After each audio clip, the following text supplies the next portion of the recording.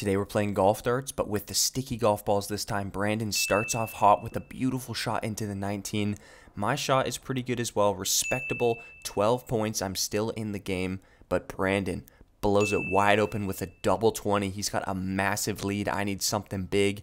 That one gets eaten up by the wind. I need to start hitting it harder with the wind blowing in our faces.